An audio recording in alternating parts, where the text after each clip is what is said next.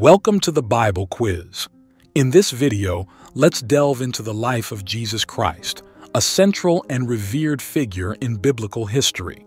Jesus, also known as Jesus of Nazareth, was a preacher, teacher, and spiritual leader in the early 1st century. Born into a Jewish family in Bethlehem, his life and mission became central to the Christian faith.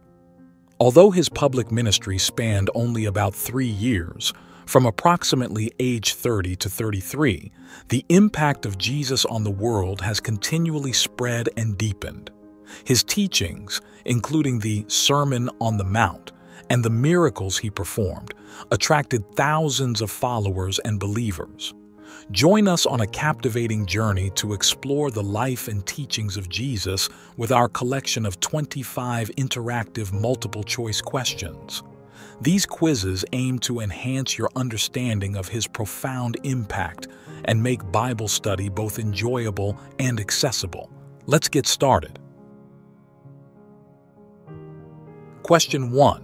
What was the name of the high priest's servant whose ear Peter cut off during Jesus' arrest? A. Malchus. B. Caiaphas. C. Barabbas. D. Gamaliel. You get 10 seconds.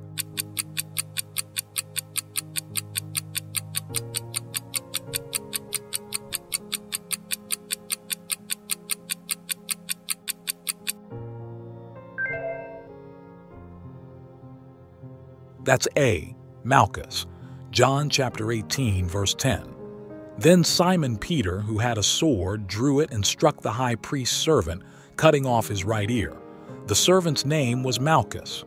This verse describes Peter's impulsive action to defend Jesus during his arrest, demonstrating Peter's loyalty and the tense atmosphere of the situation. Question 2. At what age did Jesus start his public ministry? A. 20. B. 25. C. 30. D. 35. You get 10 seconds.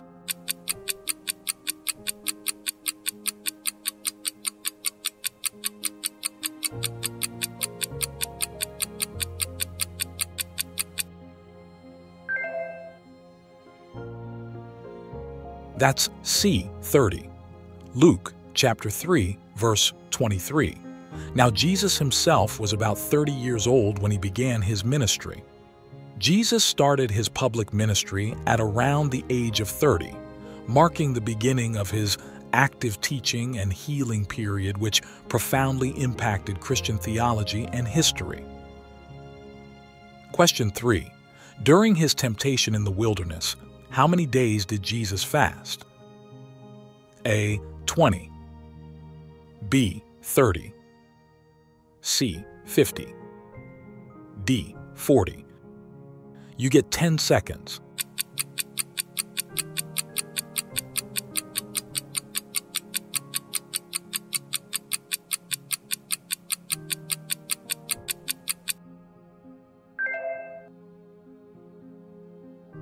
That's D. 40. Matthew chapter 4, verse 2. After fasting 40 days and 40 nights, he was hungry. Jesus' 40-day fast in the wilderness symbolizes spiritual discipline and preparation, setting the stage for his subsequent temptation by Satan and illustrating his human vulnerability and divine strength. Question 4. What did Pilate offer the crowd as a choice for Jesus' release? A. Simon. B. Herod. C. Barabbas. D. Lazarus. You get 10 seconds.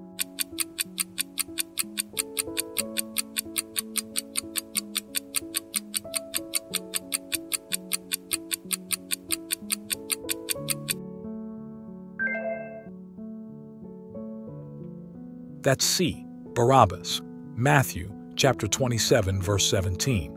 So when the crowd had gathered, Pilate asked them, "Which one do you want me to release to you? Jesus Barabbas, or Jesus who is called the Messiah?"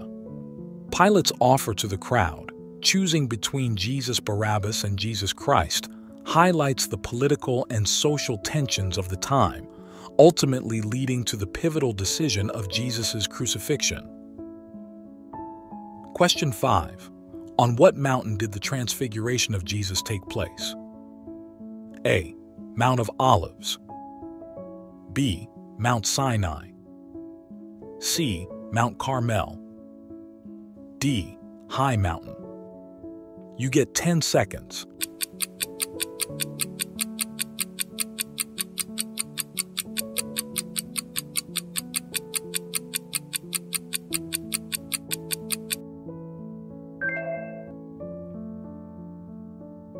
That's D. High Mountain. Matthew chapter 17, verse 1. After 6 days, Jesus took with him Peter, James, and John, the brother of James, and led them up a high mountain by themselves.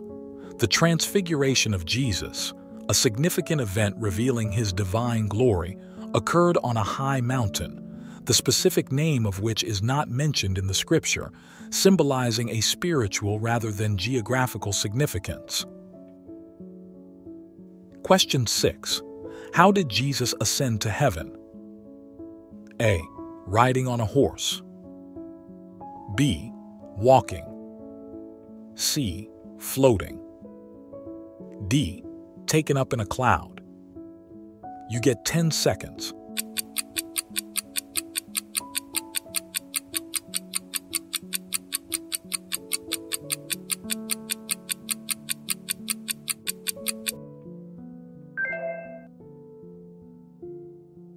That's D. Taken up in a cloud. Acts chapter 1, verse 9. After he said this, he was taken up before their very eyes, and a cloud hid him from their sight. This ascension, witnessed by his disciples, signifies Jesus' return to divine glory, marking the end of his physical presence on earth and the beginning of his spiritual leadership through the Holy Spirit. Question 7. During the Last Supper, which item did Jesus use to symbolize his body? A. Wine. B. Bread. C. Lamb. D. Fish. You get 10 seconds.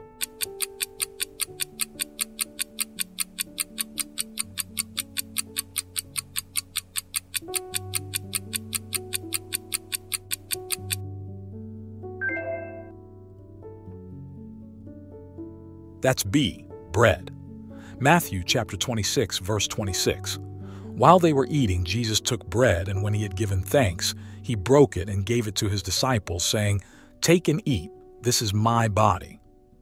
During the Last Supper, Jesus used bread as a symbolic representation of his body, signifying the upcoming sacrifice for the redemption of humanity. Question 8. Who helped Joseph of Arimathea bury Jesus' body? A. Martha. B. Mary, the mother of Jesus. C. Joseph of Arimathea. D. Mary Magdalene. You get 10 seconds.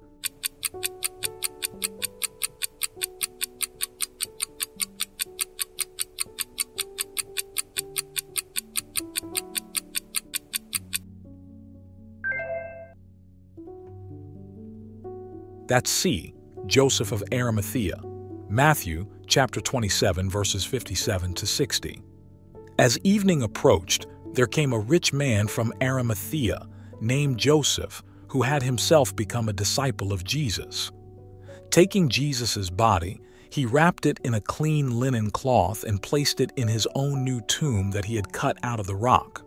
Joseph of Arimathea played a crucial role in burying Jesus, providing his own tomb for the purpose. Question 9. What did Jesus say when he forgave a paralyzed man's sins? A. Your faith has made you well. B. Go and sin no more. C. Son, your sins are forgiven. D. Today salvation has come to this house. You get 10 seconds.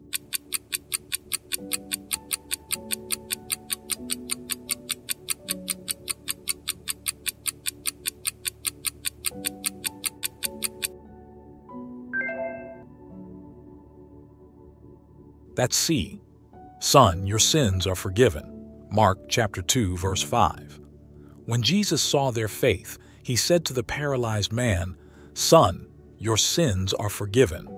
Jesus, moved by the faith of those who brought the paralyzed man, not only healed him physically, but also forgave his sins, emphasizing the connection between physical and spiritual healing. Question 10. What was the name of the place where Jesus was crucified? A. Mount Carmel. B. Golgotha. C. Mount Sinai. D. Mount Zion. You get 10 seconds.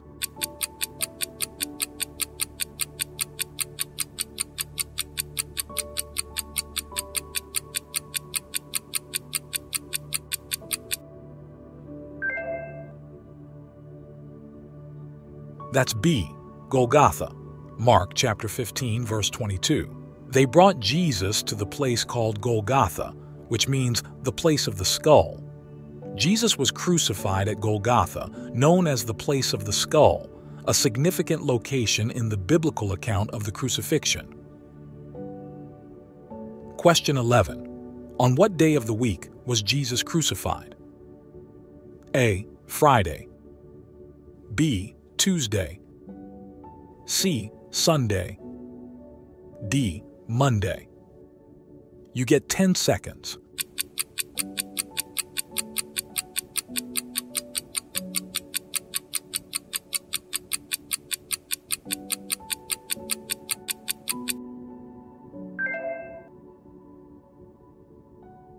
That's A. Friday.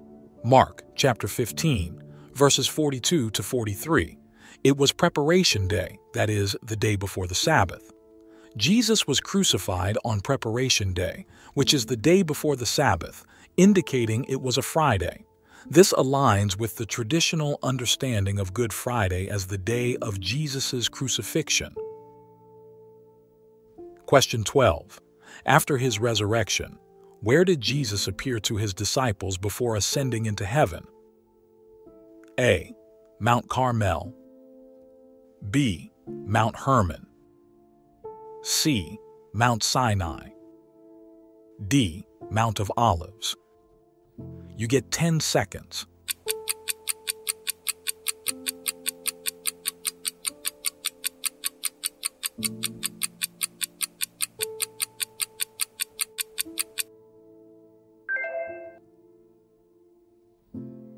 That's D. Mount of Olives. Acts chapter 1, verses 11 to 12. This same Jesus, which is taken up from you into heaven, shall so come in like manner as ye have seen him go into heaven. Then returned they unto Jerusalem from the mount called Olivet, which is from Jerusalem a Sabbath day's journey. Jesus ascended to heaven from the Mount of Olives, marking the culmination of his post-resurrection appearances to his disciples. Question 13. Who discovered the empty tomb of Jesus? A. Salome. B. Joanna. C. Mary Magdalene. D. Martha. You get 10 seconds.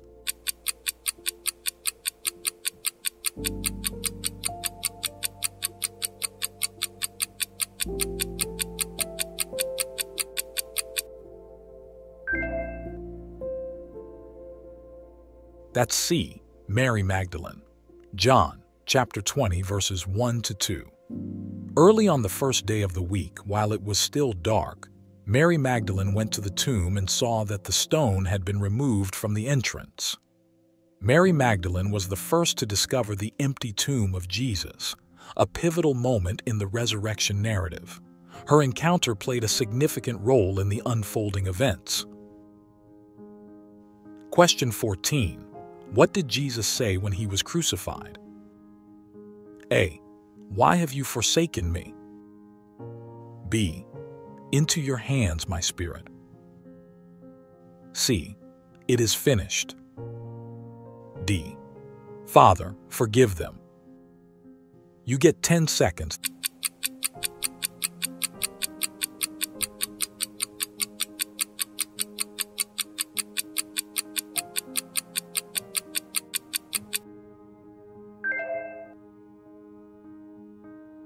That's D.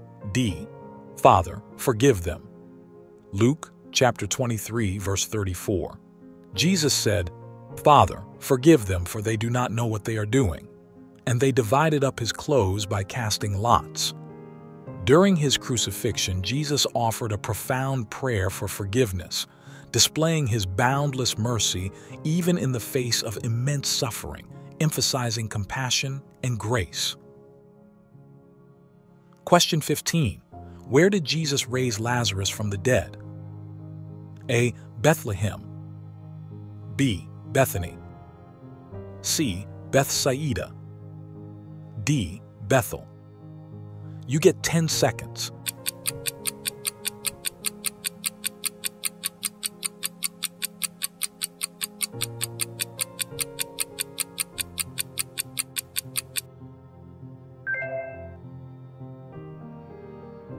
That's B. Bethany. John chapter 11, verses 43 to 44. Now a man named Lazarus was sick. He was from Bethany. Jesus called in a loud voice, Lazarus, come out. The dead man came out, his hands and feet wrapped with strips of linen and a cloth around his face. Jesus speaks with authority, commanding Lazarus to come back to life, showcasing his divine power over death. Question 16. What was the occupation of Matthew, Levi, before becoming a disciple? A. Fisherman. B. Tax collector. C. Physician. D. Tent maker. You get 10 seconds.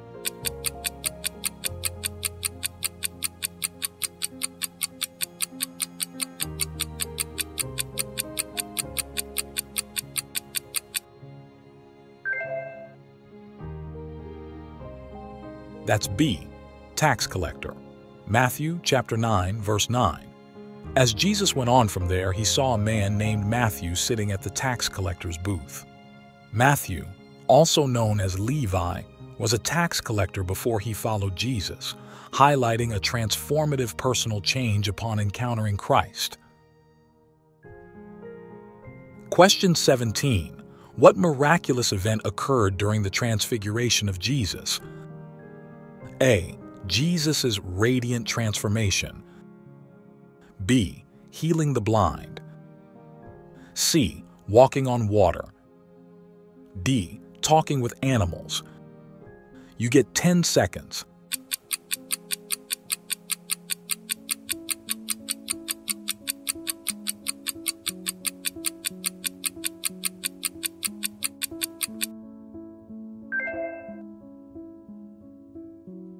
That's A. Jesus' radiant transformation.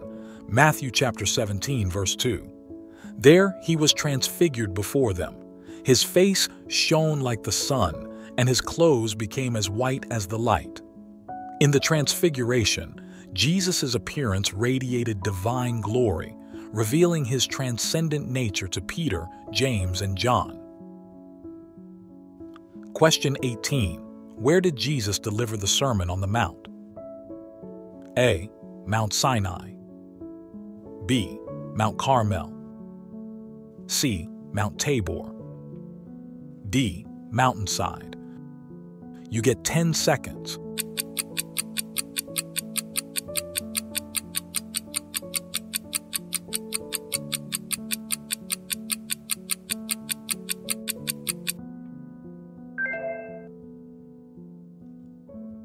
That's D. Mountainside. Matthew chapter 5, verses 1 to 2. Now when Jesus saw the crowds, he went up on a mountainside and sat down. His disciples came to him, and he began to teach them.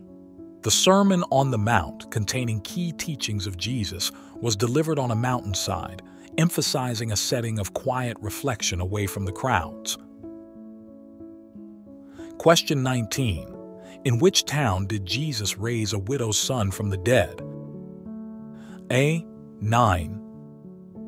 B. Bethsaida. C. Jericho. D. Samaria. You get 10 seconds.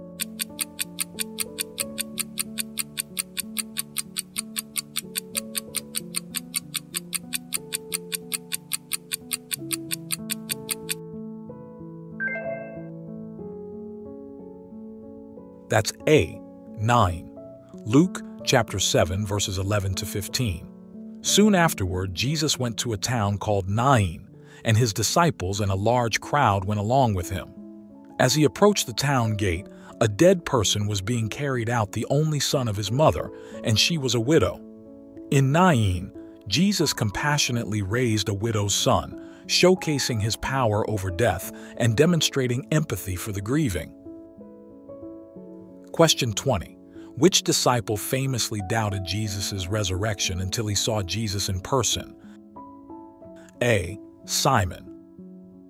B. Bartholomew. C. Thomas. D. James. You get 10 seconds.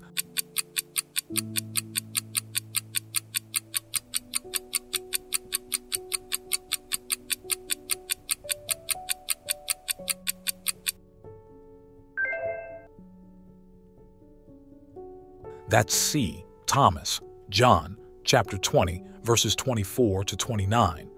Unless I see in his hands the mark of the nails, and place my finger into the mark of the nails, and place my hand into his side, I will never believe. Thomas doubted Jesus' resurrection until he saw him in person and touched his wounds, leading to the term doubting Thomas. This illustrates the importance of faith. Question 21. How many times did Jesus feed a multitude of people with just a few loaves of bread and fish? A. Once. B. Twice. C. 3 times. D. 4 times. You get 10 seconds.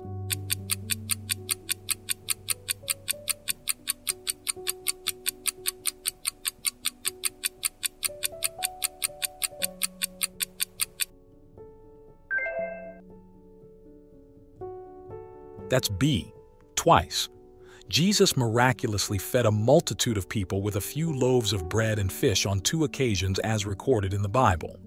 The first instance is known as the feeding of the 5,000, Matthew chapter 14, verses 13 to 21, and the second is the feeding of the 4,000, Matthew chapter 15, verses 32 to 39. These events showcase his divine power and compassion for those in need. Question 22. What did Jesus say to the woman caught in adultery after her accusers left? A. You are forgiven. B. Neither do I condemn you. C. Go and sin no more. D. Your faith has saved you. You get 10 seconds.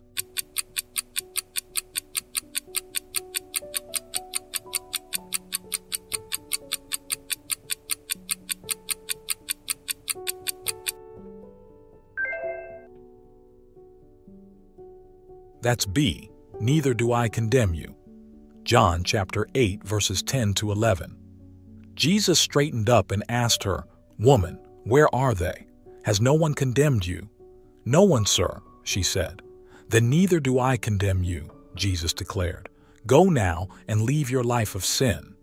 Jesus' response to the woman emphasizes forgiveness and the call to transformation, embodying mercy over judgment. Question 23. What was the final commandment Jesus gave to his disciples before ascending to heaven? A. Wait in Jerusalem for the Holy Spirit. B. Preach the gospel to every creature. C. Love one another. D. Go and make disciples of all nations. You get 10 seconds.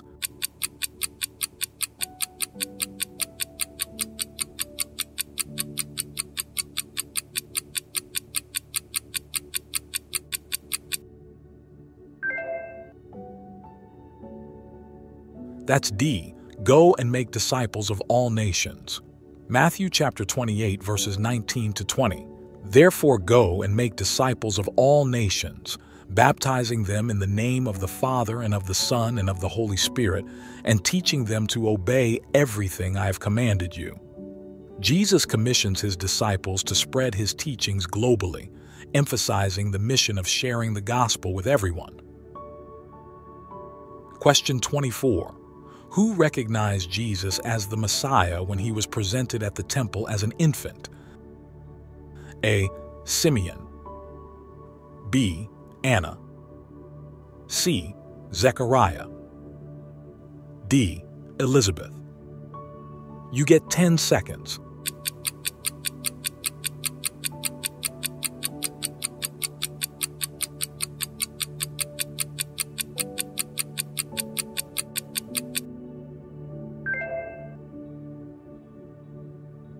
That's A. Simeon. Luke chapter 2, verses 25 to 32. Simeon took him in his arms and praised God, saying, "Sovereign Lord, as you have promised, you may now dismiss your servant in peace, for my eyes have seen your salvation." Simeon, a devout man, recognized Jesus as the Messiah at the temple, fulfilling a divine promise and symbolizing Jesus' significance for both Israel and the Gentiles. Question 25.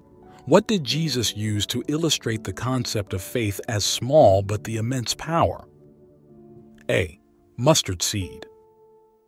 B. Fig tree. C. Wheat grain. D. Olive tree. You get 10 seconds.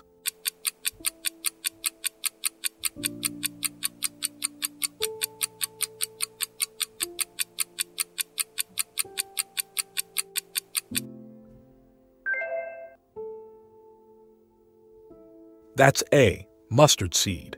Matthew chapter 17, verse 20. And Jesus said unto them, Because of your unbelief, for verily I say unto you, if ye have faith as a grain of mustard seed. Jesus used the tiny mustard seed to illustrate the immense power even a small amount of faith can have. Oh, wow! We've just completed a captivating journey through 25 questions about Jesus. I'm eager to hear about your experience. Please leave a comment below, sharing the number of correct answers you achieved and the profound insights you've gained from delving into the life of Jesus. Your contributions are invaluable, not only enriching our community's knowledge, but also inspiring others on their spiritual journeys. If you found this quiz enlightening, consider sharing this video with your friends and family, inviting them to embark on this illuminating quiz. Together, we can create a ripple effect of understanding and appreciation for the timeless teachings of Jesus. Thank you for joining us on this enlightening adventure. Keep the conversation alive, keep sharing, and keep learning. Until next time, stay curious and stay connected.